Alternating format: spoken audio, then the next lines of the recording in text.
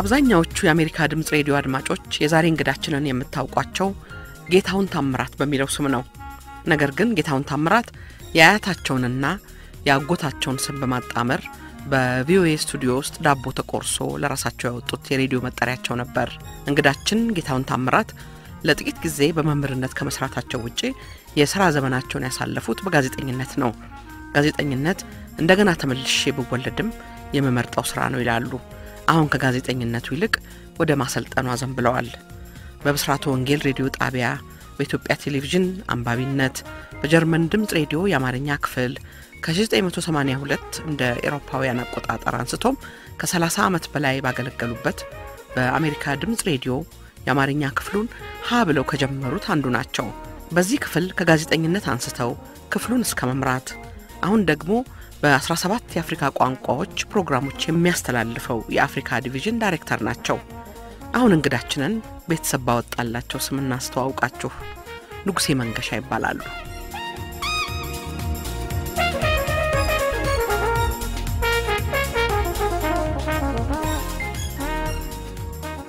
አሻም እንደምን ሰነበታችሁ የተከበራችሁ አድማጮቻችን። የዛሬው የጨዋታ እንግዳ ዝግጅታችን የተቀረጸው ዋሽንግተን ዲሲ በሚገኘው የአሜሪካ ድምጽ ሬዲዮ ስቱዲዮ ውስጥ ነው። በቴክኒኩ በኩል የረዳችንን ፋጦማ ከላላን አመስግኑልኝ። ለእናንተም ምቹ የረፍት ቀን እንድታሳልፉ እንመኛለን።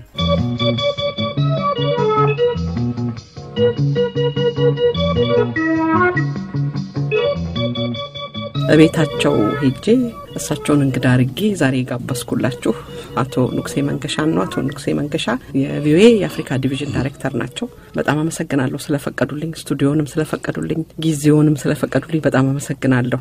የአፍሪካ ሀገሮች ትልቁ ተግዳሮት ወይንም ፈተና በቂ ትኩረት ያላገኙ ወጣቶች እርስዎ እንደሚሉት ኔግሌክትድ ማጆሪቲ ይሏቸዋል። በትምህርት በስራ ፈጠራ በአጠቃላይም የወደፊት ህይወታቸውን የሚያመለክት ተስፋ መስጠት መቻል ነው ይላሉ። ይሄ ለተለያዩ ስልጣናዎች በተለያዩ አፍሪካ ሀገሮች ሲዘዋወሩ በታዘቡት ተዘዋውረው የተመለከቱት ይመስለኛል። ከ40 ዓመታት በኋላ ኢትዮጵያ አዲስ አበባ በቅርቡ ደርሰው ተመልሰዋል። ከዚሁ ሐሳብ ጋር ያያይዘው ያዩትን የተመለከቱትን ይንገሩን። ምክንያቱም ኢትዮጵያም እንደዚሁ የወጣቶች ሀገር ናት። ይሄ የአፍሪካ ችግር የሚሉትም የኢትዮጵያም ችግር ነው። በነገራችን ላይ ወደዚህ ጥያቄ በቀጥታ ከመሄዱ በፊት እንኳን ለሀገሩ አበቃው 40 ዓመት ያህል እንዴት አስቻለው ሳይሄዱ? በመጀመሪያ በጣም አርገን ማመሰግነው መዓዛ። ምናልባት ይሄንን እኔ ኢንተርቪው አልለውም፣ ይሄንን በሁለት ጋዜጠኞች መካከል የሚካሄድ ጭውውት ብዬ ነው የምወስደው። ምክንያቱም ብዙን ጊዜ በሙያ እኔ መጠየቅ ነው እንጂ መጠየቅ ቦታ ላይ ጃላክ በተወሰነ ጊዜ ብቻ ነው የጠየቅኩት። ስለዚህ ጭውውት ብዬ በወስደው አንደኛ እንደዛ ደስ ይለኛል።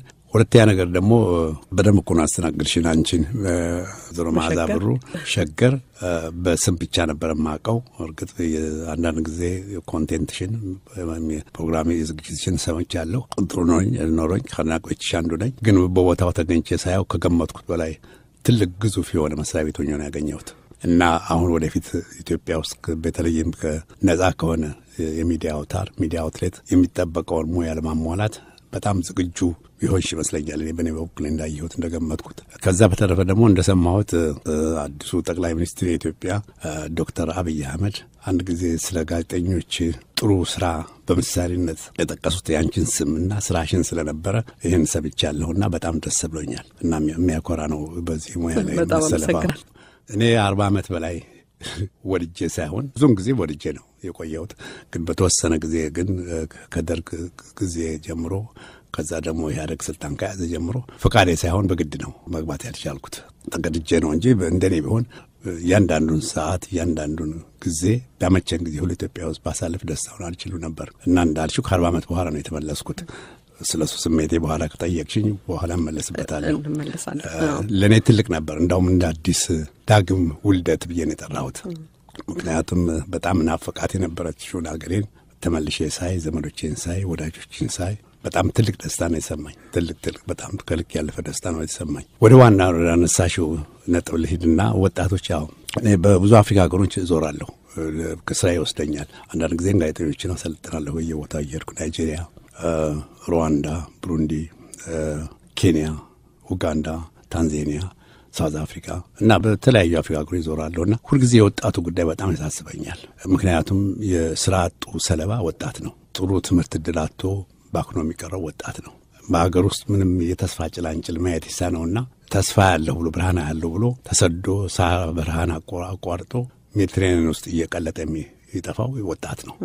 በነገሮች ላይ አሁን ሜዲትሬኒያን ላይ ብዙዎች የሚያልቁት ብዙዎች ኢትዮጵያውያን፣ ሶማሌና ኤርትራውያን ናቸው። እያንዳንዱ መርከብ እንደውም አንድ ጊዜ በጣም የሚዘገን ነገር ሁሉ ጊዜ የማስታውሰው አለ ለሰው የምናገረው አንድ የሆነ እነዚህ ሂውመን ትራፊከርስ የሰው ነጋዴዎች አሉ አይደለም፣ በሰው ራሳቸውን በገንዘብ የሚያደልቡ በእነሱ የተወሰዱ ብዙዎች ኢትዮጵያውያኖች ናቸው። ወስደው የመን ወደብ ላይ ይደርሳሉ። ማራገፍ አይቻልም፣ መውረድ አይቻልም ሲባሉ አዙረው መርከብ ውስጥ ያሉት በሙሉ ባህር ውስጥ የጣሏቸው፣ ዘፍቀዋቸው አስምጠዋቸው ሄደው ደግሞ ሌላ ሰው ጭኖ ሊመጡ ነው። እና እንዲህ አይነት ወንጀል ይህን ያህል ሰው በየጊዜው ሲማገድ የበረሃ አራዊት ሲበላው በጣም የሚያሳዝን ነው። እና ይሄ ደግሞ የዕለት ዕለት ዜና የለመድነው ዜና ነው የሆነው።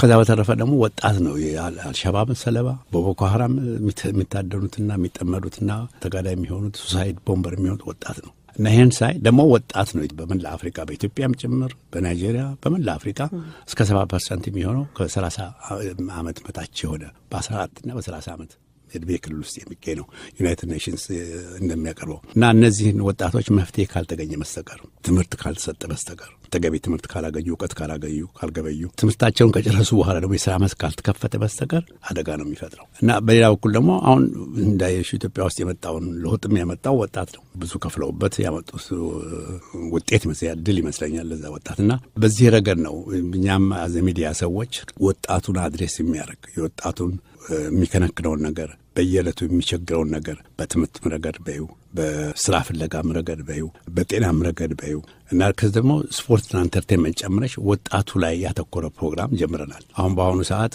1-2-3 ዓመት ሆናል። በሶማሊኛ ለወጣቱ ፕሮግራም አለን። በአማርኛ ለወጣቱ ጋቢና አለን። አይሆፕ አሻሽለ ነው ወደፊትም ምናልባት ሸገርና የመሳሰሉ ሬዲዮዎች ጣቢያዎቹ ሊወስዱ ይችላሉ ብዬ ነው የምገምተው። በሐውሳ ቋንቋ እንዲሁ ወጣት ፕሮግራም አለን። በስዋሂሊም ወጣት ፕሮግራም አለን። እና እንዳውም ወደፊት በፈረንሳይም በእንግሊዝኛም በኬንያ ሩዋንዳ 17 ቋንቋዎች ነው የምናስተላልፈው። አሁን ሊንጋላ በነገሮች ላይ ጀመር ለኮንጎ ግን ቢያንስ በትላልቆቹ ቋንቋዎች የወጣት ፕሮግራም ወጣት ላይ ብቻ ያተኮረው ፕሮግራም መስራት ነው የምንፈልገው። ተገቢ ይመስለኛል። አንደኛ ነገር ወጣቱንም በተለያየ መንገድ ማሳተፍ ይቻላል። ለምሳሌ ራሱ እንዲሳተፍ ወጣት ሪፖርተሮችን መቅጠር ይቻላል። አንዳንድ ጊዜ ወጣቱ ለወጣቱ ሲናገር አድማጭም ያገኛል ሊስብ ይችላልና በዛ አይነት መንገድ ብዙ ፕሮግራሞች እየቀየስ ነው። ከዛ በተረፈ ደግሞ ሬዲዮ ላይ ብቻ መመካት አይቻልም። ቴሌቪዥን መጠቀም አለብን በተወሰነ ደረጃ። ከዛ ደግሞ ሶሻል ሚዲያን መጠቀም አለብን። እንዳየሽው አሁን ሁሉ ጊዜ ሬዲዮ ላይ ብቻ መስማት አስቸጋሪ ነውና እዛ ላይ አገናዝበን እስካቀረብን ድረስ ወጣቱን ማገዝ የሚቻልበት መንገድ አስተዋጽኦ ማድረግ ይችላል ብዬ ነው የማስበው እያንዳንዱ ሚዲያ አውታር። ስለዚህ ሚዲያ አስተዋጽኦ ስላለው እዛ ላይ ትኩረት እያደረኩ ነው ወይ በበኩላችን ያንን እያደረግን ነው የሚሉት ናቶ። ልክ ነው።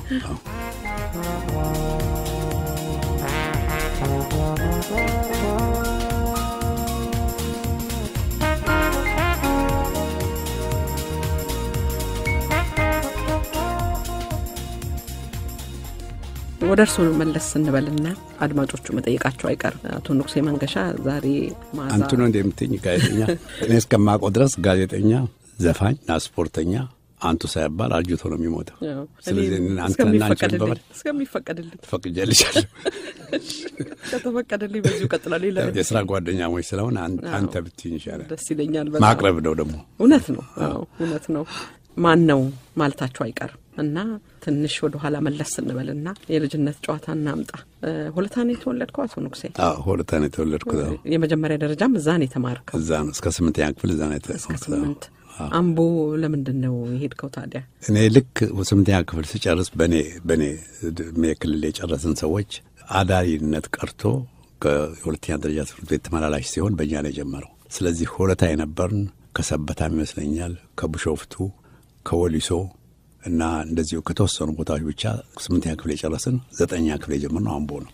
እና 9ኛ እና 10ኛ አምቦ ተማርኩ። ከዛ ከአዲስ አበባ ማሪ መሰለኝ መዛወር ጠይቄ ወደ ኮከበ ጽዋት ተዛወርኩና 11ኛ እና 12ኛ ደግሞ ኮከበ ጽዋት ነው የጨረስኩት።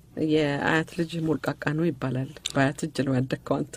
አዎ እውነት ነው። እስከ 13 ዓመቴ ድረስ ያሳደጉኝ አያቴ ናቸው። አቶ ጌታሁን ዘማኔል ይባላሉ።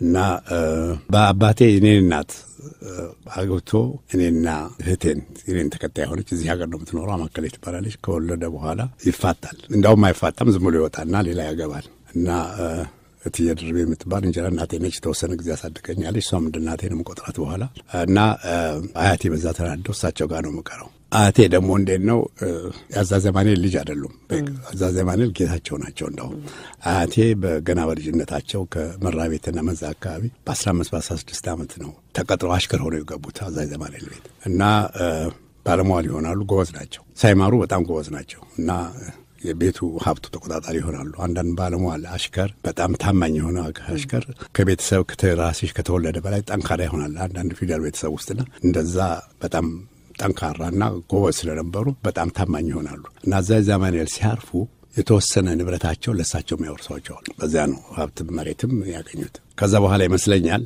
አያቴ የአባቴ አባት መሆናቸው ነው ጌታው ከጌታቸው ጋር ደም ለማያያዝ ፈልገው በጋብቻ ለመተሳሰር ፈልገው ያዛይ ዘማኔል ታናሽ ወንድም ያቶ ወልደ መለኮትን የልጅ የኔ እናት ሆኖ ጽጌ ወልደ መለኮትን ያጋቡታል እና ቀደም እንዳልኩሽ አባቴ እኔና ታናሽቴን ከወለደ በኋላ ይወጣል እና በዛ ምክንያት ተናደው ነው እኔ የሚያስቀሩኝ እኔም ከሳቸው ጋር ነው ማርከው 13 ዓመቴ ድረስ ከ13 ዓመቴ በኋላ ግን በኋላ እሳቸው ያርፋሉ በጣም አዝናለሁ ለኔም ትልቅ ጉዳት ነበር እሳቸው ካረፉ በኋላ አባቴ ጋር ሆኜ ነው እስከ 8ኛ ክፍል ጨረስኩት እንደገና ኮከበ ጽባህ ምናልባት እናቴ ጋር ሆኜ የተማርኩት አዲስ አበባ ሆኜ እናቴ ጋር ሆኜ ነው የተማርኩት እንግዲህ የልጅነት ወዳጆቹ እና አምባሳደር ተፈራ ሻውል የት ነው የምትገናኙት ኮከበ ጽባህ ነው ወይስ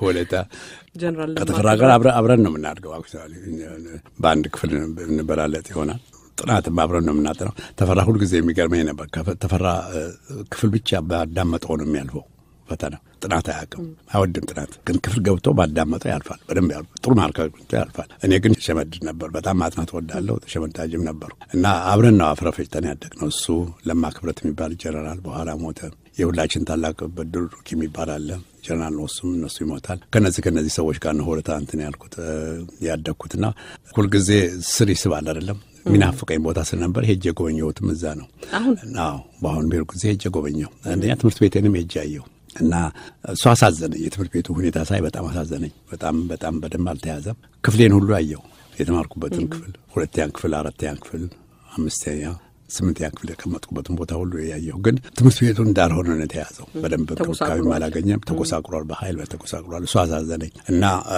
ከዛ የወጡ ተማሪዎች ባገኝ የሚችለውን ባረግ ደስታውን አልችልም ነበር በዛ ረገድ በጣም አሳዘነኝ በሌላ ቦታ ግን የተወለድኩበትን ቦታ ሁሉ ያየሁ ያደኩበትን ቦታ ሁሉ አየሁ ቤቱ የለም የኔ የተወለድኩበት ሃይ ስኩል ተሰጥቶበታል አንድ የአባቴ የወንድሙ ልጅ የተወለድኩበት ቦታ ነው ብሎኝ አሳይቶኝ በጣም ደስ ብሎኝ ልጄ አብራኝ ሄዳ ነበር ፎቶግራፍ ተነሳን በኋላ አባቱ እሱማ የተወለድኩበት አይደለም ያጎት ያቶ ሽፈራው ቤት ነው አለኝ በዛ ወሽመቴም ቁርጥ ብሎ የተወለድኩበት ቦታ አገኘሁ ብዬ ነበር ግን ትምህርት ቤት ተሰጥቶበታል አለሱ ለጥሩ ነው ከዛ ግን እዛ አካባቢ በአባቴ በኩል የሚወለድ ያክስቴ ልጆች አሉ እነሱን ሁሉ አገኘሁ ኮንድሜ የተወለዱ ልጆች አሉ በተለይም ሶስቱን በደንብ አላቃቸው ይነቃቸው እና ገዛኸኝ እንኳን ሳውዝ አፍሪካ ያወቀዋለሁ ትንሿን በተለይ ሰናይትን ሰይፉ ትባላለች ከሌላ እናት ነው የተወለደው ግን አብሮኝ ያደገ በጣም ወደው ወንድሜ ነው ደርግ እስር ቤት ከወረወረው በኋላ ከዛ ከወጣ ታሞ ብዙም ሳይቆይ ሞተ እና 5 ልጆች ትቶ ነው ሄደው እና ትንሽቱ በተለይ ሰናይትን ሳገኛት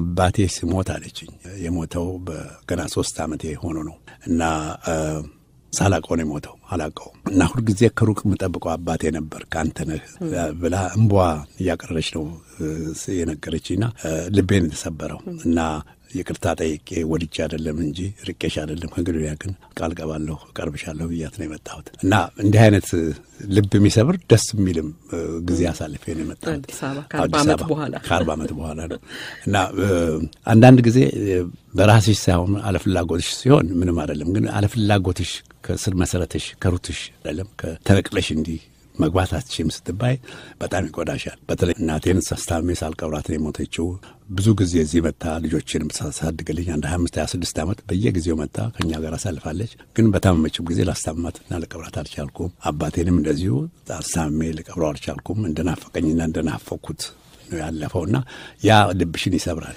ግን ለኔ ደግሞ አንድ መዝጊያ በር አደረገልኝ። ሄጄ የመቃብራቸውን ቦታ አየሁ እና ትልቅ መንፈስ እርካታ ሰጠኝና ከውስጥ ያን ነገር ጎሎ ነበር ሁሉ ጊዜ የሚሰማኝና አሁን እንደተሟላ አድርጌ ቆጠርኩት እና ለኔ በጣም ትልቅ ጉብኝት ነው እና ጠቅላይ ሚኒስትር አብይ አህመድ አገኘናቸው እና ከሰጠሁት አንዱ ትልቁ እንትን አንደኛ ይሄ ሚዲያ አውትሌት መከፈቱ እዚህ ሚዲያ አውትሌት በነጻ እንዲንቀሳቀስ የዜና አውታሮች በነጻ እንዲንቀሳቀስ እና ደግሞ ሚዲያ አውትሌትን ነጻ የሆነ የሚዲያ አውትሌት በጣም አስፈላጊነቱ ደግሞ በጣም የተገነዘቡ ሰው ሆኖ ያገኘኋቸው እና ይሄ ድል ስለከፈቱ በጣም ነው ያመሰግንኳቸው። እግዚአብሔር ይስጥልኝ ያልኩት ያ ቢሆን ምናልባትም ለምሳሌ መለስ ሀገሬ ልሞት ይችል ነበር ግን ከሞቴ በፊት በህይወት እያለሁ ሀገሬን ለማየት በመቻሌ ደግሞ ደጋግሜ ለመምጣት እድል ይኖረኛል በማስበው ግድቢውን ከሰጠኝ ነው። ይሄ ለኔ ትልቅ ዕድል ነው።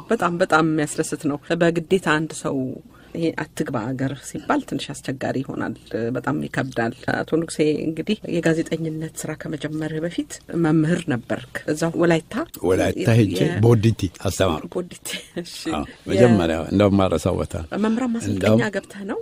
ሲጨርስ መምህር ማሰልጠኛ ወስጄ ነበር። ሁለቱም ነው አካዳሚክም ሁለቱም ነው ጨረስኩት።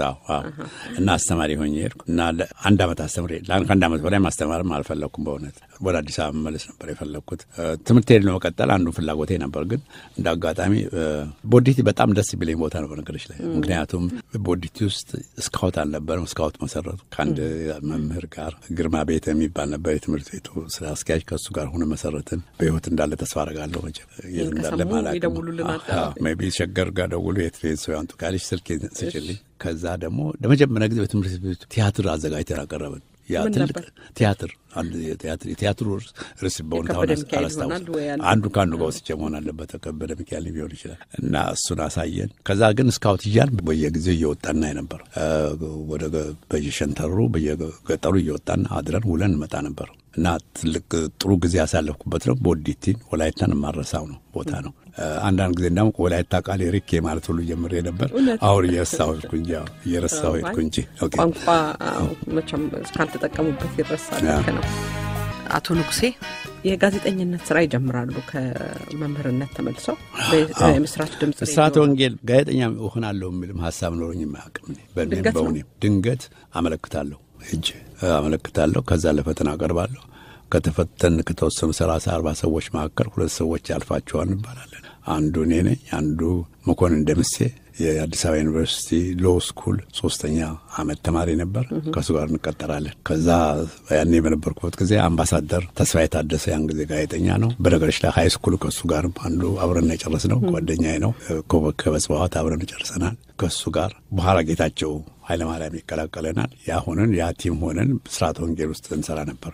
የዜና ክፍል ነው። ዜና ክፍል ውስጥ ነው። የ6 ወር ኮርስ ሰጡን ማለት ነው። 6 ወር ኮርስ ዝም ብለው ለሚለቀቁና ያን ኮርስ ከጨረስን በኋላ ዜና ነበር ምናነበው። ፊቸር ፕሮግራም ኢትዮጵያ ነው የሚል ፕሮግራም ነበር። እሱ ላይ ጀመርኩት። በኋላ ጌታቸው ኃይለማርያም ወሰደ ይመስለኛል። ኢትዮጵያ በትራንስፖርት ኢትዮጵያ በፋብሪካ የሚል ፕሮግራም ነበር። በየጊዜው የዛን ፕሮግራም ሰራ ነበር። በኋላ ግን ኢትዮጵያ ቴሌቪዥን በ1965-66 እንደ አውሮፓ አቆጣጠር ሲጀመር እንደተጀመረ ከ6 ወር በኋላ በውሰት ጠረጴዛና ወንበር እንደምትዋሹ ማለት ነው ተወስዶኝ ኢትዮጵያ ቴሌቪዥን 3 ጊዜ በሳምንት ወሬ ማንበብ ጀመርኩኝ። ያ ምንድነው ሁለቱ መስሪያ ቤቶች ስምምነት ነበራቸው። በስራተ ወንጌል ጋዜጠኛ የማስታወቂያ ሚኒስቴር ጋዜጠኛ መስሪያ ቤት እንዳይቀጥር፣ የማስታወቂያ ሚኒስቴር ጋዜጠኛ ደግሞ በስራተ ወንጌል እንዳይቀጥር፣ እንዳይሻሙ ታላንቶችን አዋቂ ጋዜጠኞችን እንዳይሻሙ ለማለት ነው። እንደ አይነት ውል ነበር። ግን ያን ውል ሰማው ወደ ጎን ትተው ልዩ ሁኔታ ነው በማለት በውሰት ስራችን ሳርለቅ በውሰት ነበር የወሰዱን እና የተወሰነ ጊዜ ከሰራ በኋላ 1-2 አመት ተኩል ከሰራ በኋላ ስኮላርሺፕ አግኝቼ ወደ ጀርመን ሄድኩኝ። እንግዲህ በዛን ጊዜ ብዙ ሰዎች ነበሩ በስራተ ወንጌል ውስጥ የተለያዩ ፕሮግራሞች ነበሩ። ሚዲያ ሞቭ የሚለው ላይ አማርኛ ፕሮግራም ነው የምሰራው። አማርኛ ፕሮግራም ነው የምሰራው። እንግሊዝኛ ፕሮግራም ነበር። ተፍራሻውን አክቹአሊ እንግሊዝኛ ፕሮግራም ይሰራ ነበር ያን ጊዜ። መቼም ሲጀምር አማርኛ በኋላ እንግሊዝኛ ፕሮግራም ይሰራ ነበር። ግን ብዙ ጊዜ እንግሊዝኛ ውስጥ የሚሰሩት እንግሊሾች ነበሩ፣ አውስትራሊያንስ ነበሩ። በስራተ ወንጌል የሚካሄደው በወርልድ ሉትራን ፌዴሬሽን ነው። በአይ ቲንክ በአውሮፓ በስካንዲኔቪያን ካንትሪስ በጄኔቭ ጀርመንና አሜሪካን ሉትራን ፌዴሬሽንስ እነዚህ ነበሩ ፋይናንስ የሚያደርጉት እርግጥ ብስራት ወንጌል ሲል የሃይማኖት መስራቤት ነው አይደለም ግን 30% ነው ሰበካ የሚያደርጉት 70% ኢንፎርሜሽንና ትምህርት አዘል ፊቸር ፕሮግራም ነበር የምንሰራው በጣም ጥሩ ሬዲዮ ጣቢያ ነበር በጣም ጥሩ ዌል established ዌል ኦርጋናይዝድ በጣም ዛሬም ድረስ ስቱዲዮቹ እንግዲህ ይሰራባቸው ነበርና በጣም አሁን ጊዜ ቢኖረኝ ሄጄ ወደ ስለ ነበር በአሁኑ በሄድኩ ጊዜ ግን ጊዜ ስላልነበረኝ ሳላዩ ሄድኩኝ ጀርመን ሀገር የነጻ ትምህርት እድል አግኝቼ ሄድኳል ከምዕራብ ጀርመን ነው የዛን ጊዜ ሁለቱ ጀርመኖች አልተዋሃዱም ፖለቲካል ሳይንስ እና ጋዜጠኝነት ትምህርት ነው ፖለቲካል ሳይንስ በኋላ ነው የገባሁት ፖስት ግራጁዌት ነው ግራጁዌት ስኩል ነው እንደ ግራጁዌት ስኩል ነው እና መጀመሪያ ግን የወሰዱኝ 14 ምን ነው ጋዜጠኞች ሁለት ከአፍሪካ እኔ አንድ ከኢትዮጵያ አንድ ጋናዊ ከዛ ደግሞ ከላቲን አሜሪካና ከኤዥያ ዌስት ጀርመን ብሮድካስቲንግ ኮርፖሬሽን የሚል ትልቁ የጀርመን የሬዲዮና የቴሌቪዥን ዜና አውታር እዛው ነው ስኮላርሺፕ የሰጡን እነዛ 2 አመት ተማር ሊትራሊ እሱ ነበር የኔ ዋናው ፋንዳሜንታል ጋዜጠኝነት መሰረቴ እዛ ነው ያገኘሁት እና እዛ ከጨረስኩ በኋላ ዶቼ ቬለ ቀጠረኝ እና በተወሰነ አመት በኋላ የአማርኛው ክፍል ኃላፊ ሆናለሁ የአማርኛው እንግዲህ የዶቼ ቬለ የአማርኛው ክፍል ኃላፊ የጀርመን ድምጽ ሬዲዮ ዶቼ ቬለ ነው የምንለው አይደል በጣም ጀርመንኛ የመጣልኝ የተወደደ ነበር በካቲ ለውጥ ጊዜ በጣም ትልቅ ሚና ነው የተጫወተው እና የሚገርመኝ ነበር በጣም በተወሰነ ጊዜ ውስጥ ወደ አንድ 35-36 ሺህ ሌት ደብዳቤ ይመጣ ነበር ከአድማጭ በጣም ይደመጥ ነበርና እሱም ፕሮግራም አንድ 4-5 አመት ያህል ሰርቻለሁ በኃላፊነት ከዛ እዛው ፖለቲካል ሳይንስ ትምህርት ኮሌጅ ዩኒቨርሲቲ ገብቼ ፖለቲካል ሳይንስ ተምሬያለሁ ግን መሰረቱ የተገኘው ትልቅ እድል እኮ ነው በአንድ ሚዲያ መስሪያ ቤት ውስጥ ተለማማጅና ተማሪ ሆኖ እንደገና በተግባርም እየሰሩ መማር በጣም ትልቅ እድል ነው I think the best university ይመስለኛል እንደዛው ከየትም ዩኒቨርሲቲ ካገኘሁት በላይ ሰጠኝ ትምህርት የጋዜጠኝነትን ትምህርት መሰረቱን የጣልልኝ ያ ወቅት ነው እስከ 66 ድረስ እዛው ጀርመን ሀገር ይቆያሉ ጀርመን ሀገር ያሉ በጣም ብዙዎች እርሶ ቤት ውስጥ ይቀመጡ እንደነበር ሰምቻለሁ እነማን ናቸው እነዚህ ሰዎችን እናንሳቸው እነማን ብዙ ሰዎች አብሮት ነበሩ እንግዲህ ከወይዘሮ ነጻነት አስፋው ጋራ ጀርመን ሀገር ተዋወቃላችሁ አብረን ነበር የምንሰራው አብራችሁ ተሰሩ ነበር አብረን ነበር የምንሰራው እዛ ትዳር መሰረታለህ አቶ ንጉሴ አንተ እናንተ አልመሰረትኩም ትዳር አልመሰረትኩም ግን ለተወሰነ ጊዜ ጓደኛ ነበረችን ጀርመን ባርባራ ትባላለች እዛው ዶቼ ቬለ ፈረንሳይ ክፍል ኤዲተር ነበረች ከሷ አንድ ልጅ አለኝ ስሙ ታሲሎ ነንግስ ነው የሚባለው ነንግስ ሀብታብ በጣም ወደው እና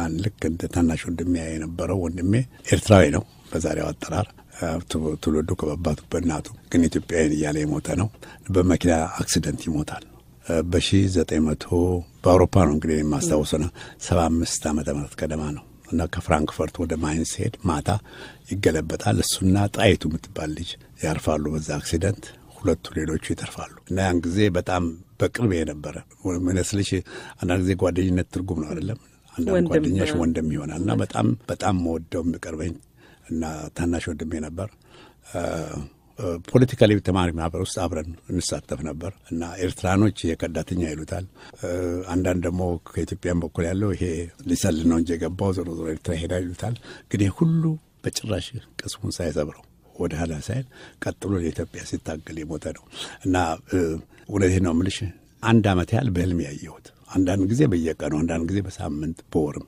አረሳውም ነበርና አሁን ድረስ አረሳውም ሁሉ ጊዜ ስለዚህ እኔ በሌለውበት ነበር ልጅ የተወለደው ያንን ጓደኛዬን በጣም እንደምወደው ስለማቅ ነንግስ አለችልኝ እና በጣም ትልቅ ጾታ ነው የሰጠችኝና ነንግስ አሁን የታንክስጊቪንግ ሰሞኑ መጥቶ ከኔ ጋር አሳልፎ ወይደዚህ እኔ ስሙ ግራ ገብቶኝ እኮ ነው ስሙ ከልጆቹ ስም ውስጥ ነንግስ የሚለው ግራ ገብቶኝ ነው እኮ የጀርመን ስሙ ታሲሎ ነው በነገሻ ኢትዮጵያን በጣም ይወዳል ሄዷል ደጋግሞ ሄዷል አክቹዋሊ አንዳንድ ጊዜ ለሰርግም የተጋብዘው ጓደኞቹ ጋብዘውት ሄዷል እዚህ የተወለዱት ሁለት ልጆች አሉ እነሱ ተስፋዬ ንጉሴ ነው ከዛ ደግሞ ትንሿ ያምሮት ንጉሴ ትባላለች አብራኝ የመጣች ነች አይቻታለሁ ያምሮት ናግቻታለሁ ሌላ ልጅ አለችን ከባለቤት የተወለደች ሐምራዊት ተስፋዬንም አቃታለሁ እንደውም እሷን መጀመሪያ ኢንተርቪው አድርጌያታለሁ እኮ እሷ በከፈተች በር ነው የገባሁት ነው ማለት እሷ በከፈተች በር ሰምቻለሁ ስለማንኛውም እንግዲህ ከጀርመን ሀገር የእናት ሀገር ጥሪ ነው ወደ ኢትዮጵያ የሚመልስህ አቶ ንጉሴ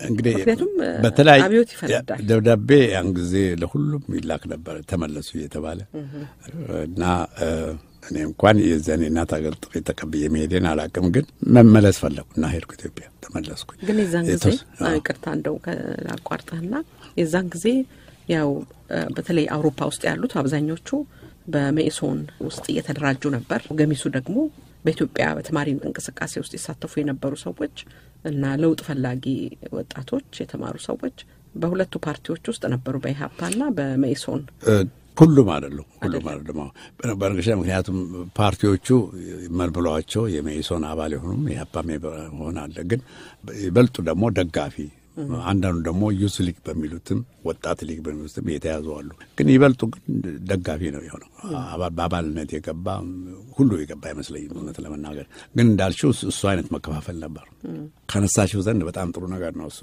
እኔ ለምሳሌ አንዱ ትልቁ ነገር ወደ ተማሪው አክቲቪቲ ውስጥ እንገባ ካስገደደኝ አንዱ በ1973 ዓመተ ምህረት የነበረው ረሃብ ነው እና ትዝልሻ ድምብልቢ የተባለው የእንግሊዛዊ ጋዜጣ ወጥቶ ያወጣው ፊልም ያን ፊልም ቅድም ከተማርኩበት ካልኩሽ ከዌስት ጀርመን ብሮድካስቲንግ ኔትወርክ ቴሌቪዥን ሬዲዮ ዳይሬክተሩ ጋር ሄድኩኝ ቀጥታ ኢንቴንዳንቱ ሚስተር ቢስማርክ በነገሮች ላይ የቢስማርክ የልጅ መሆኑ ነው የዛው ዘሴም እንትን እሱ ነበር ዳይሬክተሩ ኢንቴንዳንት ነው የሚባለው ዳይሬክተሩ እሱ ነበር እሱን ፊልም እንዳስመጣልን መጀመሪያም በራሳችን ለመስመጣት ሞከርን 12 ምንሆን ተማሪዎች ነው ኮሎኛለን እና አልቻልን በዛውም በጣም ውድ ነበር በኋላ ጠየቅነው እሱ ገዝቶ አመጣው አሳዩት ሶስተኛው ፕሮግራም በቴሌቪዥን በእነሱ ከዛ ኮፒውን ሰጡን እና ፈንድሬዝ አረግንበት ያሳየን እና በነገርሽ ላይ መጀመሪያ ቀን ስናየው አንድ 12 ምንሆነን አንድ ክፍል ውስጥ ዘግተን መብራት አጥፍተን ስናየው አየነው ወደ ምናልባት 45 ደቂቃ የሚፈጅ ፊልም ይመስለኛል ከዛ ይበልጥም ፊልሙ አርቆ ስናበራ ሁላችንም እናለቅስ ነበር ሁሉም እያንዳንዱ አለቅሷል ልክ ዘመድሽ ከውስጥሽ ልጅሽ እህትሽ ወንድምሽ እንደሞተብሽ ነው የተሰማው እና እኔ ቅስሜ ነው የሰበረው እና ፖለቲካ የሚባል ከዚህ ነው ገብቻ አላውቅም ከዛ በኋላ ነው የገባሁት እና ካምፔን አረጋግን ያውም ገና ሰሞን ነበር ገና ከመድረሱ አንድ 3 ሳምንት ቀደም ብለን መንገድ ላይ ፖስተር ሰርተን ያን የረሃብ ያዘን ጀመረን ለምን ግማሹም ጽፌ ይልሻል ከዚህ ለማኝ ሁሉ የሀገር ይላል ግማሹ ደግሞ ይሰጥሻል ገንዘብና ወደ 240,000 ጀርመን ማርክ አንድ ኳርተር ኦፍ ሚሊዮን አይደለም ብዙ መሰብሰብ ይቻላል ከዛ ደግሞ በየቤተክርስቲያኑ በየሁኔታው ላይ እንዲፈንድሬዝ አድርገና ለመንግስት ሳይሆን አዲስ አበባ ዩኒቨርሲቲ አቋቁሞት የነበረ የረሃብ ኮሚቴ ነበር ከአስተማሪዎች ጋር እና ይመስለኛል ዶክተር አብርሃም ደሞዝ ነበረበት ፕሮፌሰር መስፍን እነዚህ ነበሩበት በእነሱ በኩል አስገባና በዛ ምክንያት ተማሪ ውስጥ ህዝቡ ተሳታፊም እየጨመረ ሄደ ግን ማንሳት ጥሩ ነው ምለው ምንድነው አሁን ለምሳሌ ግማሹ በኢሃፓ ተደራጅቷል ግማሹ በሜሶን ተደራጅቷል እና ያን ጊዜ በርሊን ስብሰባ ይካሄዳል ለንደን ስብሰባ ይካሄዳል ፓሪስ ስብሰባ ይካሄዳል እና ትዝ ይለኛል የመጨረሻው ስብሰባ ከነገደ ጎዜ ጋር ፓሪስ ነበር ያካሄድነውና እንተያይ የተባለው ሰው የተለያየው እስቲ እንታይ እዚህ በፖለቲካ እዚህ በመሳለቅ ሳይሆን ቶሪ መተንተን ብቻ ሳይሆን እዛ እንተያይ ተባብሎ የተለያየውና አሁን የተረፍን ሰዎች አሉ እና ስናወራ ይሄን ብናቅ ኖሮ ይሄን ጣጣ ሊያመጣ የሚችል አንድ ትውልድ ሊበላ የሚያስችል ሁኔታ መፍጠሩን ብናቅ ኖሮ እጃችን አናስገባ የሚል ብዙ ሰው ነው እኔ በኩሌ እንደዛ ነው የሚሰማኝ ምክንያቱም ጣጣው አልገባንም ችግሩ አልገባንም በጭራሽ ምክንያቱም አውሮፓ ውስጥ በፖለቲካ ማርክሲዝም ሌኒኒዝም እየጠቀሽ ያነሳሽ መከራከር ትችላለሽ እዛ ገብተሽ ግን ወደ መሳሪያ ሲተረጎም ጣጣን ያመጣው ማአት ነው ያለ በተለይ በቀሽብር ብዙ ሰው ነው ያለቀው ሜሶኖችም በኋላ ያልቃሉ በያፓም ውስጥ ተሰልፈው ብዙ ነው ያለቀውና እሱም መጥፎ ጣጣ በታሪካችን ውስጥ መጥፎ ጠባሳ ትቶ ነው ያለፈው እንግዲህ ሁለቱ ቡድኖች የዚህ የግራ የፖለቲካ ርዕዮተ ዓለም አቀንቃኞች ነበሩ ግን ደግሞ አንዱ ክሪቲካል የሆነ ሳፖርት ለደርግ ሰጣለሁ አለ አንኛ ደግሞ አደግፍም አለ ይሄ በጭጽም መሳሪያ የሚያማዘማ ነበር በጭራሽ በሁለቱ መካከል ትልቅ ስተት አርቅ የሚያወስኑ ነው በበኩሌ አሁን ባለን ሁኔታ ኢትዮጵያ ውስጥ አሁን እንዲህ በብሔር ተሸንሽኖ ባለበት ሁኔታ ውስጥ አንተ ኦሮሞ ነው አንተ አማራ ነው አንተ ትግሬ ነው አንተ ወላይታ ነው አንተ ሶማሌ አንተ አፋር የሚባል መጠቋቆም በጭራሽ መቆም ያለበት ይመስለኛል እኔ በኩል ምክንያቱም መዘዙ መጥፎ ነው ጣጣው መጥፎ ነው በኔና ባንቺ እድሜ አሁን እንኳን ከትናንት አንድ 10 15 20 ዓመት ሩዋንዳ እኮ 20 ምናምን ዓመት ነው 1 ሚሊዮን ህዝብ 1994 በአውሮፓ ዘመን አቆጣጠር ኤፕሪል 7 የጀመረ እብደት በመቶ ቀን ውስጥ 1 ሚሊዮን ህዝብ አለ ጠፋ ማቱሲ 800,000 የሚሆኑ ቱትሲና ለዘብተኛ የሚባሉ ሁቶች 200,000 የሚሆኑ አለቁ። ሲሪያሉን አጋገርነት የጠፋበት ጊዜ ሩቅ አይደለም። አይቮሪ ኮስት፣ ሊቤሪያ፣ ሶማሌ ዛሬ አገር ለመሆን መከራ እያየ ነው። ይሄን ሁሉ ማገናዘብ አለበት ሰው ኢትዮጵያ ውስጥ ፖለቲከኛውም ይሁን ተቃዋሚውም ይሁን መንግስት ውስጥም ያለም ይሁን ዛሬ አዲሱን ይሄ ሪፎርም ምንቃወማለን የሚሉን ሰዎች ካሉ ይሄን ሁሉ ማጤን ያለባቸው። ይሄን ለረጅም ጊዜ በታሪካችን ሊያመጣ የሚችለውን መዘዝና ጣጣ መገንዘብ መቻል አለብን። ይሄን ለማቆም ደግሞ ኃላፊነት መውሰድ አለብን። ሚዲያ ሸገር እዚህ አሁን እኛ የምናስተላልፈው ከአሜሪካ የሚተላለፈው በሶስት ቋንቋዎች በሌሎችም በመንግስትም ስም የሚተዳደሩ ኢትዮጵያ ውስጥ ያሉ ሚዲያዎች ነፃ የሆኑ እንደሸገር ሚዲያዎች እዚህ ውስጥ ሚና መጫወት አለባቸው። እንዲህ አይነት እብደት እንዳይመጣ እንዲህ አይነት መፋጀት እንዳይመጣ መጀመሪያውኑ ሲደርስም አይደለም እሳት አደጋ ሄዶ አደጋው ማጥፋት ማለት እንዲህ አይነት ሁኔታ እንዳይመጣ ፕሮግራሞች መቀየስ አለባቸው። ፕሮግራሞች ፕሮዲዩስ መደረግ አለባቸው። ውይይት መከፈት አለበት። ከዛ ደግሞ በተቻለ መጠን በተለያየ ኤትኒክ ግሩፕ በተለያየ ሃይማኖት ተከታዮች መካከል በህብረተሰብ አዛውንት መካከል መሪዎች መካከል በሊቃውንት መካከል ውይይት መካሄድ አለበት እና እቺ ሀገር ትልቅ ሀገር ነች እኮ 100 ሚሊዮን ህዝብ ከናይጄሪያ ቀጥሎ 170 ሚሊዮን ነው ናይጄሪያ። ትልቅ ሀገር ነች ኢትዮጵያ። ሪሶርሱ ያላት ሀብቱ ያላት የተማሩ ሰዎች ያሏት ትልቅ ሀገር ነች።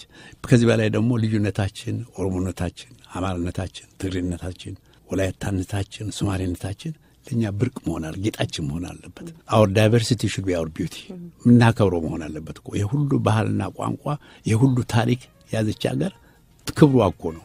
ኢትዮጵያ የምትባለው እኮ የምትከበረው በዚህ ነው። አንዱ አንዱ ትልቅ ሆኖ አይደለም ሁሉም በኩል መታየት አለበት። ይሄን ያገናዘበ ፕሮግራም ባንቺ ፕሮግራም በሸገር በእኛም ፕሮግራም መሰራት አለበት ወደፊት።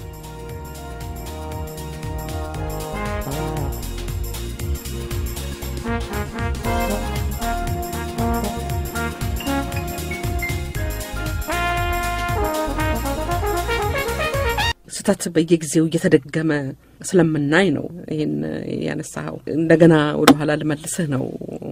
ኢትዮጵያ ውስጥ ብዙም ሳትቆይ ወደ ሱዳን ትሄዳለህ። ኢትዮጵያ ከመጣህ በኋላ ስደት ገባ። አንድ አመት ምንድነው ሬዲዮ ላይ ተሰራው? አይ እጽፍ ነበር ብዙ ጊዜ እጽፍ ነበር። ከዛ ስደት ገባ።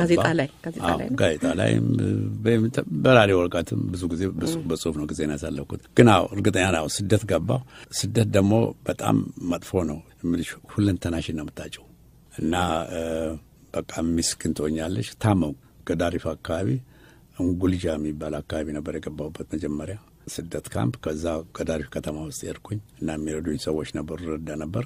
ታይፎይድ ያዘኝ፣ ፊቨር፣ ማሌሪያ የተባበሩት በሽታዎች ሰፈሩብኝ እና ልሞት ነበር ያለች ኦልሞስት። እና በእግዚአብሔር ታምር ነው ዳንኩት። እንደ ዳንኩ ግን አንድ 26 ቀን ያህል ከታመምኩ በኋላ ወደ ካርቱም ሄድኩ። ካርቱም አንድ አመት ቆየሁ። እንዳጋጣሚ ስራ አገኘሁ። መጀመሪያ እንኳን ስራ የፈለኩት የጀርመን ኤምባሲ ጀርመንኛም ስለምናገር በሹፌርነት ለመቀጠር ብዬ ነበር ሄድኩት። እዛ ላገኝ አልቻልኩም። እና በኋላ አንድ አራራት የሚል አርሜኒያን ብዙ ዘመዶች ኢትዮጵያ ውስጥ የነበሩት ቀጠረኝና ፔጆ ካምፓኒ ነበረው። እዛ ከሰራሁ አንድ አመት ያህል። ከአንድ አመት ከሰራ በኋላ በሪሴትልመንት ፕሮግራም ወደ አሜሪካ ይመጣ ነበር። በ1981 ነው ጁን 2 መሆኑ ቀኑን ነግርሽ ይችላል። ኒውዮርክ አረፍኩኝ። ኒውዮርክ ሳርፍ ልብስ ነበር የለቀረው ስደተኛ መተዋለብኝ። ልብሴን አንዱ ሱሪ ነበረች፣ 2 ሸሚዝና ከ50 ብር በታች በኪሴጅ ነው ኒውዮርክ ያረፍኩት። $50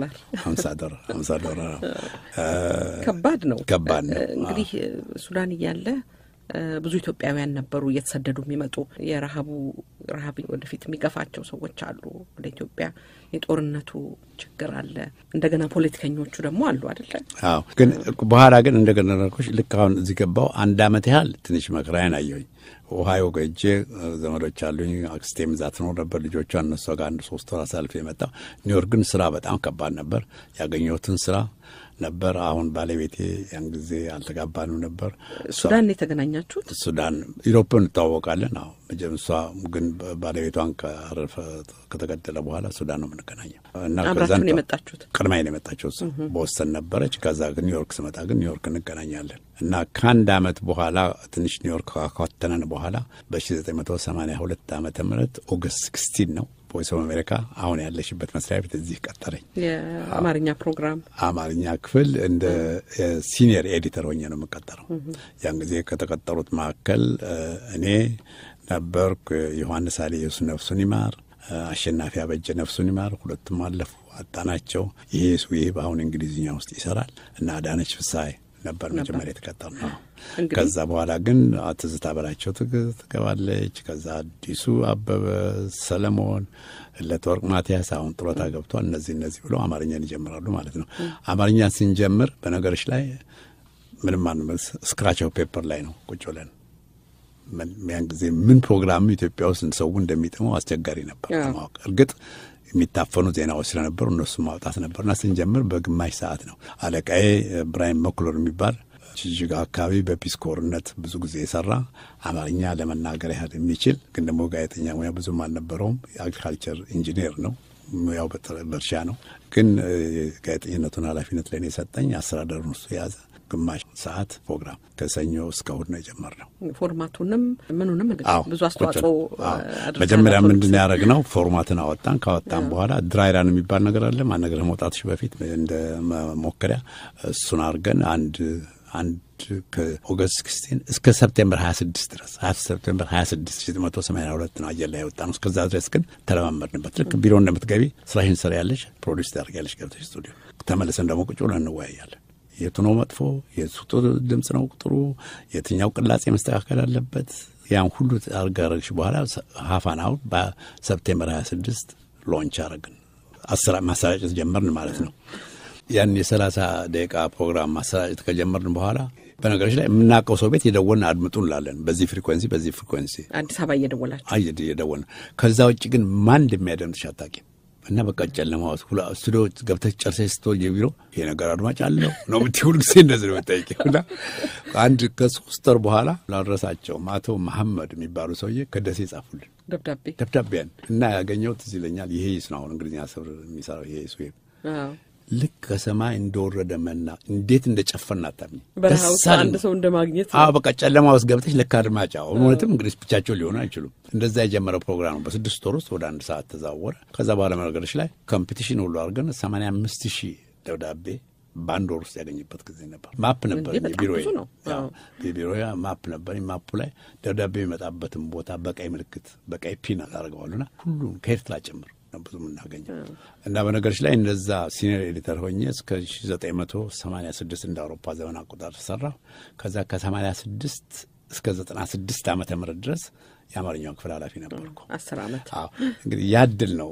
ከዚህ በፊት ስደተኛ የነበረው ሰውዬ ሪፖርተር መሆኑ ስለ ስደተኛ መዘገብ ጀመረ። እሱን ማንሳት ፈልጋለሁ። ጌታሁን ታምራት ማን ነው ልል ነበረ። እንግዲህ ጌታሁንን ከአያት ነው መሰለኝ ወሰደው። ያቴ ስም ነው። ታምራት ደግሞ የአባቴ ታናሽ ወንድም ነው። በ32 ዓመቱ ነው የሞተው። ልጅ ነው፣ በጣም ወጣት ነውና ሁልጊዜ የማረሳው የአባቴ ወንድም ነው፣ አጎቴ ነው።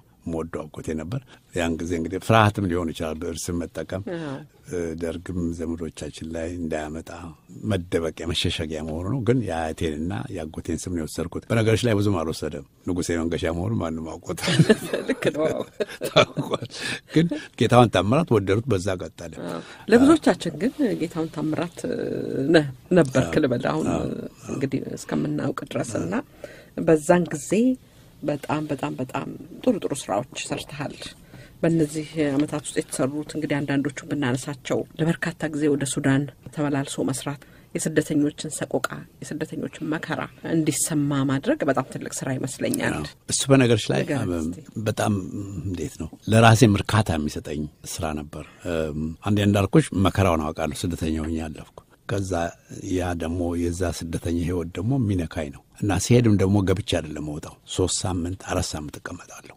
ትልቅ ሆቴል ውስጥም አልገባም። ዩናይትድ ኔሽንስ የሚያከራየው ገስት ሃውስ አለ፣ እዛ ውስጥ ገባለሁ እና ከስደተኛው ጋር አብሬ ነው የምኖረው። እና የሚገርምሽ ነው ድምጽ ለሌለው ስደተኛ ድምጽ እንዲኖረው ነው ለማድረግ የሞከርነው እና በዛ በጣም የተሳካ ይመስለኛል። እና በተለያየ መንገድ አሁን ለምሳሌ ማረሳዋል አንድ ጊዜ ጠዋት ሁሉ ጊዜ ስለኝ ሴትዮ ላወራሽ ፈልጋለሁ በየጊዜው ስለምንዘግብ ነው እና ደግሞ ሁሉ አለ በነገርሽ ላይ ትግርኛ ተናጋሪ አለ፣ አማርኛ ተናጋሪ አለ፣ የተወሰነ ኦሮምኛም ተናጋሪም አለ፣ ክርስቲያንም አለ፣ እስላምም አለ። አንድ ነው እዛ ልዩነቱ ማይገባሽ ሁሉም አንድ ላይ ነው። ግን ስደተኛ ነው። ወደ 1 ሚሊዮን የሚሆን የሱዳን ውስጥ የሰፈረ ኢትዮጵያዊ ስደተኛ ነበር ያን ጊዜ ብዙ ቁጥር ነው በጣም 26 የሚሆኑ ስደት ካምፖች ነበሩ ግን በሚገርምሽ ነገር በእነዚህ 26 ካምፖች ደግሞ 26 ቤተክርስቲያኖች ነበሩ ሰው ከራሱ ሸቅሎ ሰርቶ የሚያቋቁማቸው ቤተክርስቲያኖች ናቸው እና የምታየው ስደት ካምፕን የመከራ ቦታ ነው አይደለም የስቃይ ቦታ ነው የምታየው እንደዛ ነው የምታየው ግን ደግሞ የህዝብን ጥንካሬን ጠንካራ ጎንንም ታያለሽ ጽናትም ታያለሽ የሰውን ሃይማኖተኛም ስለሆነ ሙስሊሞችም አሉ መስጊድ ስላለ ሱዳን ብዛት እዛም ይሄዳሉ ኦፍ ኮርስ ሰው ደግሞ ሃይማኖተኛም ስለሆነ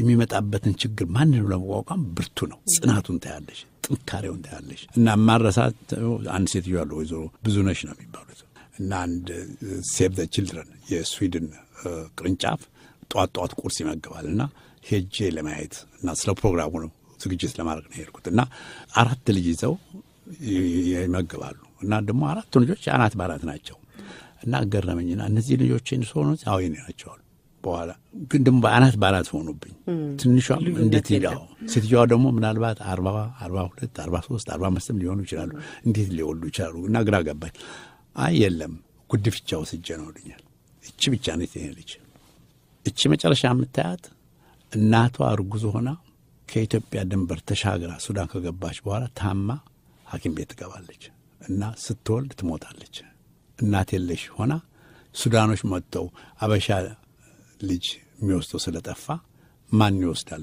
ከፈለጋችሁ ብለው ሲያውጁ ሮጬ ነጠላዬን እንኳን ምን ባለበስኩም ሄጄ አመጥቼት ይሄን እንደ ጉድፈቻ ወስጃት ልጅ ሆናለች ገና 2 ዓመት ማልሞላት 1 ዓመት ከምናምን ነች ከዛ በመሃል ያሉ 2 አሉ እንዴ አናት ባናት የነዚህ ደግሞ አባት እንጉልጃ የሚባል እንትኑስ ሚስቱ ኮሮራ ገብቶት ሞትበትና እኔ ጋር መጥቶ ባክሽ አኑሪልኝ ይተዋወቃሉ ጎንደር እና አኑሪልኝና ሄጄ ካርቱም ሰርቼ ሸቅዬ ገንዘብ ይዤ ልምጣ ለልጆቼ ምግብ የሚሆን ልብስም የሚሆን ብሎ ቶቶ ሄዶ ከወጣፋ 2 ዓመት ነው ተወልኛል ትልቋ ግን የራሴ ልጅ ነች ይላሉ እና በጣም በነገርሽ ላይ በጣም የሚያሳዝን ነው እና ሴትዮዋን ወስጄ ቤታቸው ቁጭ ብዬ ነው እኔ ያወሩኝ እና የልጆቹን ለቅሶ አለበት ሳውንዱ እንዳለ ነው አንድ 15 ደቂቃ የሚሆነው ብሮድካስት አረኩት ካረኩ በኋላ እነ ትዝታ ክፍል ውስጥ ያሉት ይሰሙታል ከሰሙ በኋላ አለቅሳሉ እና ከሳት በኋላ ስብሰባ ጠሩ እና ጠርተው እንርዳ ብለው ሴትዮዋን ይረዷቸው ነበር ገንዘብ እያዋጣ ለተወሰነ ዓመት ሴትዮዋ ተረዱ ገንዘብ የተላከ በአርኤስ የሚሰራ አንድ ኢትዮጵያዊ ነበር በሱ በኩል ገንዘቡ ይደርሳት ነበር ከዛ በኋላ ሰላም ከመጣ በኋላ ልጆቹን ይዘው የተመለሱ መሰለኝ በነገሮች ላይ ግን ይሄ ፕሮግራም በተላለፈ በ6ኛው ወር አባትየው ጻፈልኝ ያ ስላሰጨ ገንዘብ ይዤ እመጣለሁ የሚለው አልጠፋም እስር ቤት ሱዳን መንግስት እስር ቤት ስለወረወረው ነው ስለታሰረ ነው ሰርቶ ለሻማፊያ ገዝቻለ ልብስ ገዝቼ ለልጆች ያለ ስመጣ ኬታ መጣው ብሎ ሱዳን ፖሊስ ይዘዋል ይሄን ገንዘብ ሰርቀ መሆን አለበት ብሎ እስር ቤት ያግሩታል ከዛ ቀኝ እጁ አምፒዩት ይደረጋል ያን ፕሮግራም አጣምሬ እንዲህ አይነት ሰቆቃ ያለው ወሬን አይደለም በጣም አንጀት የሚበላ አይደለም ግን ተመልሶ ሄደ ልጆቹን ጋር ተገናኘ ይመስለኛል እስከ ተወሰነ ጊዜ ንጻጻፍ ነበር አሁን የት እንዳለ አላውቅም እና የዚህ አይነት ወሬ ነው ዜና ነው የምታመጨው ከዛ በተረፈ ግን አሁን ለምሳሌ ፕሬዚዳንት ካርተር ኢፒኤልኤፍ እና ደርግን በሚያስታርቅ ጊዜ ናይሮቢ ኬንያ ሄዳለሁ ያን ካረኩ በኋላ ግን ተመልሼ ስደት ካምፕ ነው የምሄደው ስደተኛው ምን ይላል ስለዚህ ስለ ሰላም ንግግር በተለያየ በአመት 2-3 የነበረ እዛ ካምፕ የሚሄደው 1991 ኢህአደግ አሸንፎ እስከገባበት ድረስ በአመት 2-3 ዓመት ይሄን ነበር በነገሮች ከቲፒኤልኤፍ ታጋዳዮች ጋር ጥሩ ግንኙነት ነበረኝ እዛው ብዙ ጊዜ ተጋበዛለሁ እርግጥ እንደገባ ጋበዝ ነበር ወደ ውስጥ ድንበር ጥሶ መግባት በህግ አይፈቀድም አሜሪካ አይፈቅድልሽም ግን ዘግብ ነበር ስለ ጥቅም ዘግብ ነበር ብዙ ጊዜ በጣም ይገርማል እስቲ ወደ ካርተር እንሂድና ወደዚህ ወደ ስደተኞቹ እንመለሳለን ምክንያቱም ሌላም እንደዚሁ ከዚህ ቀጥሎ እንደገና የሚዘገብ ከሱዳን አለ እዛ እንሄዳለን ይሄ ናይሮቢ ነው ድርድሩ የተካሄደው የቀድሞ የአሜሪካ ፕሬዝዳንት ጂሚ ካርተር ነበሩ ሸምጋዩ የሌሎች አፍሪካ ሀገር መሪዎችም አሉ የቡሩንዲው ቢዮያ ያሉ መሰለኝ የሱዳኑ ቢዮያ ግዛና ዋናው ሞይ ናቸው ከፈቱት ቢዮያ ያለው አይመስለኝም ማለት የሱዳኑ የሃይማኖት መሪ ሐሰን አልቱራቢ ነበሩ እንግዲህ ሁሉንም ኢንተርቪው አርጋሃል አቶ ንጉሴ መጀመሪያ አይ ቲንክ ዋናው ጂሚ ካርተር ናቸው ዋናው አስታራቂ ለሙቀኝ እጃቸው ባለቤታቸው ነበሩ ሚስ ካርተር አብረዋቸው ነበሩ እና ኔጎሺዬሽን የጀመረው ለአንድ ሳምንት ነበር የተካሄደው ከዛ ማስማማት ቀረና አንድ ሳምንት አራዘሙት 2 ሳምንት ከዛ አሁን ተስፋ አይቆርጡ ሃይማኖትም ሰው ስለሆኑ የቀድሞ ፕሬዝዳንት ካርተር ማን ነው ግን እንደ ሞገደኛ የሆነው በስምምነቱ እሱ በጣም አስቸጋሪ ነው እንትን ለማለት ግን ምንድነው ብቻ 3 ሳምንት ያልዘለቀ እና ቆየን እኔም ለሱ ዘገብ ቆየው ዶክተር አሻግሬ ነበሩ ከደርግ በኩል ተወካይ ሆነ የመጡት ከዛ ደግሞ ከኢፒኤልኤፍ በኩል አቶ ኃይሌ የሚባል በኋላ ታሰረ መሰለኝ ስርቤት የገባ የውጭ ጉዳይ ሚኒስትር ነበር በውጭ ጉዳይ ኃላፊ ነበር እሱ ነው ዋናው የሉካኑ መሪ ሆኖ የመጣውና በብዙ ነገር መስማማት አልቻሉ ጂሚ ካርተር ግን የሚያስማሙ ነው መሰላቸው ቢያንስ ሆስቲሊቲ ቆሞ ጦርነት ቆሞ ሌላው ድርድር እንዲቀጥል ነውና መስማማት አልቻሉ ሁለተኛ ሀገር እኮ ዜሮ ሳም ጌም ነው አይደል እኔን ሰጥቼ ይሄ ልስጣን ተስጠኝ አይደለም ሁሉን ካላገኘሽ እምቢ ነው የሚባለውና በውይይቱ መጨረሻ ከ3 ሳምንት በኋላ እንዳውም ሁለቱም የተጠቀሙበት ይመስለኛል እንደመሰለ ሁለቱም የተጠቀሙበት ጊዜ ማሸነፊያ እንጂ በጦርነት ያልቃል የሚል ድምዳሜ ነው ያላቸው ጊዜ ለመግዛት ነው ስምምነት እኮ ነው መደሰምት ሲው እኮ ደግሞ ይሄን ነገር በእርግጥም በስምምነት ለመፈጸም በሰላም ለመፈጸም ፈቃደኝነቱን ይዘሽ መምጣት አለብሽ ያለ አይመስለኝም እና 3 ሳምንት ዝም ብሎ የክሳራ ጊዜ ነበር እና በዛ ነው ያለቀው ቱራቢን በኋላ ነው ኢንተርቪው ያደረኩት ፕሬዝዳንት ኢሳያስን 4 ኢንተርቪው አድርጌያለሁ 2 የዚህ አንድ የሱዳን አንድ የአስመራ ነው አንድ ጊዜ ቱራቢን ኢንተርቪው ያደረኩት ካርቱም ሄጄ ነው ያን ሳረግ ግን ኢትዮጵያ መጥቼ ጠቅላይ ሚኒስትር መለስ ዜናዊን ኢንተርቪው ለማድረግ ፍላጎት ነበረኝ ግን ያ ሳይሳካልኝ ቀረ እምቢ ስባሊያ ቪዛውም ስከለከል ቀጥታ አስመራ ሄጄ ፕሬዝዳንት ኢሳያስን ኢንተርቪው አረኩኝ ነፍሱን ይማርና አቶ ግርማ አስመሮም ነበር ያስተካከለኝ ኢትዮጵያም ያደገ ስለሆነ በደንብ ታወቃለን እሱ አዘጋጀልኝ አምባሳደር እሱ ነበር ነፍሱን ይማረውና ያስተባበረልኝ እሱ ሳካልኝ ቱራቢንም ሄጄ ኢንተርቪው አረኩ ሁለቱንም ኢንተርቪው አረኩ እና ቱራቢ ምሁር ናቸው በጣም ህግ አዋቂ ናቸው የታሪክ ሰው ናቸው ምሁርም ናቸው ከዛ ደግሞ የእስልምና ሃይማኖት በጣም ጠልቆ የሚያውቁ ሰው ናቸው የዚያን ሆነ ደግሞ ኃይለኛ የቀኝ አቀንቃይ ናቸው የእስላም ሁሉ በላይ መሆን አለበት የሚል አመለካከት ያለባቸው በአስተዳደርም በግዛትም መግባት አለበት የሚል አቋም ነው ያላቸውና ለ30 ደቂቃ ነበር ኢንተርቪው ያላረጋቸው የገባሁት ግን 1 ሰዓት ተኩል